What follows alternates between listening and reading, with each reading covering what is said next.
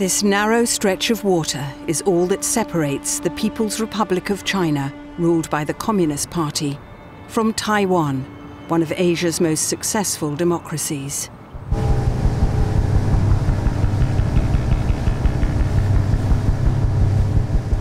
What happens out here in the Taiwan Strait isn't just about Taiwan and China. It's got the potential to spark a global conflict that could threaten all of us.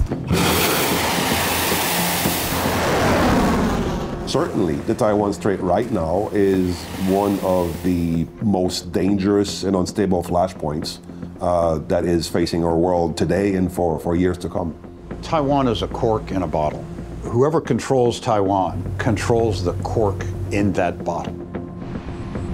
China says it's time for its breakaway province to return to the motherland.